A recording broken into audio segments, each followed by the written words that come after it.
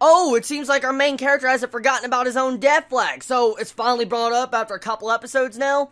Why, I'm shocked. Why bring it up now? I mean, seriously.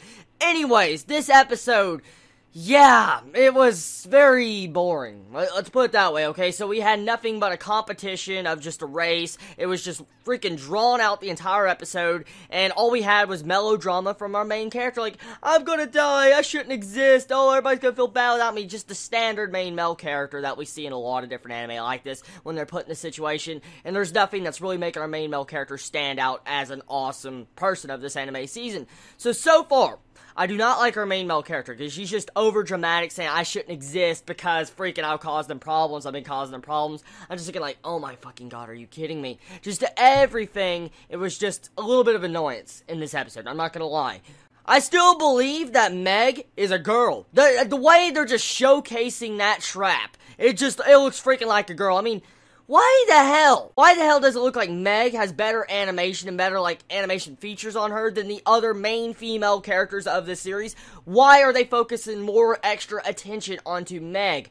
Why are they doing that? Just, okay, so besides that, this episode, honestly, it was one of the worst episodes yet, just because it told us the obvious about the plot, okay? I mean, I already guessed around episode 2 that the plot is going to center around each individual chess piece. We'll have the clerk, knight, bishop, stuff like that. He's going to have to find every individual piece to be able to stop himself from dying, which was obvious. We already came to that conclusion in episode 2. So, this episode, honestly, even with the plot drop that confirmed it, it was useless. It really was. I mean, okay, we found out that he needs to find every individual girl in school, which I already talked about, and he has to get them all together to stop his inevitable death. But once he does, he'll be able to learn the secret of the world. So,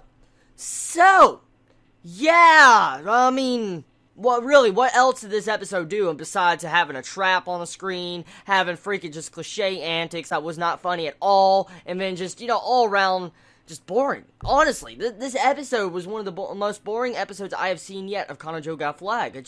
I didn't like it at all. I mean, it's not bad quality as Date Alive or something like that, but this just, I don't know, just something about it's just not sitting right with me, because it's just very cliche, and it's the standard type of thing you see from a rom-com harem, and even the comedy elements are not that funny to me. It's not. A lot of the comedy, the Meg comedy is already stale. It's already stale now. I'm tired of it. You don't need to showcase Meg almost every freaking single minute of the show, and then make her animation quality or his animation quality so much better than the female characters. Just, overall, didn't like it. So tell me your thoughts on this episode of Kanojo ga Flag. Did you think it was good? Did you think it was bad? What was overall your opinions of this episode? And if you enjoyed it, please let me know also in the comments. I love you all so much. Please be safe, and Chibi out.